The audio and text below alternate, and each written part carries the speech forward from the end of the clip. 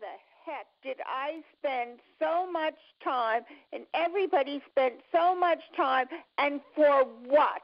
Would you please tell me why I even bothered? And you know I did.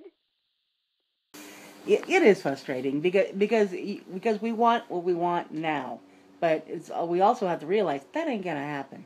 So you have to take baby steps towards the big goal, and the baby steps can be just as rewarding as the big goal because you make friends. Education really is very important because the more people that are educated, the more allies you have, the more power you have, people power. That's what it's all about.